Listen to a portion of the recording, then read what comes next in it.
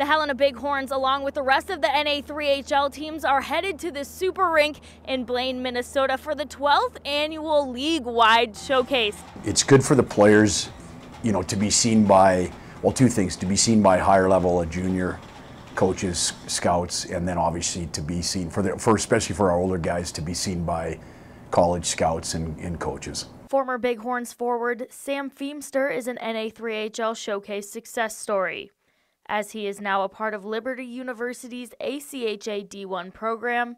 His relationship with the program started when one of their recruiters approached him after a showcase game, a game the Bighorns lost, but one Feemster excelled in despite all of the pressure.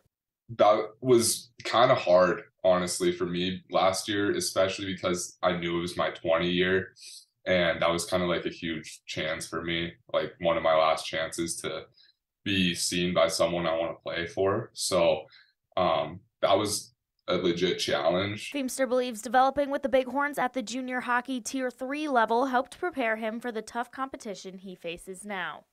The Bighorns were huge for that.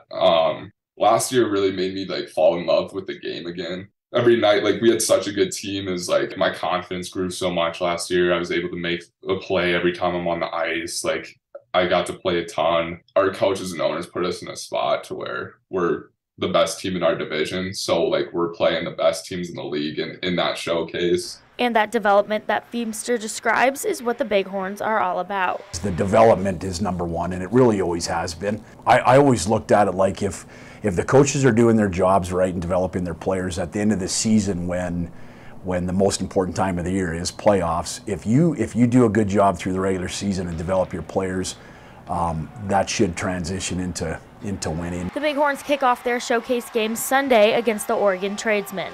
In Helena, Kennedy Broadwell, MTN Sports.